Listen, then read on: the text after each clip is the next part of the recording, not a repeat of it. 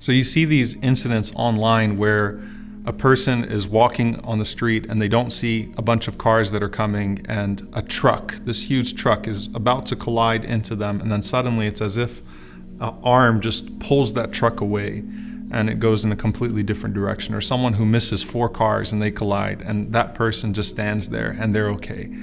Or in some situations you see someone that is involved in a freak accident, and the guy that's jogging on the beach, and then suddenly a plane hits him while he's jogging on the beach, or something along those lines. And it's like you witness divine decree and precision. You witness that qadr of Allah subhanahu wa ta'ala, that perfect qadr of Allah.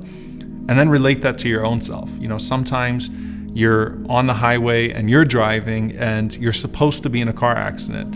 You're doing something that distracts you, and then in that moment of distraction, something horrible is about to happen, and then you see what happens around you and you say, SubhanAllah, Allah protected me.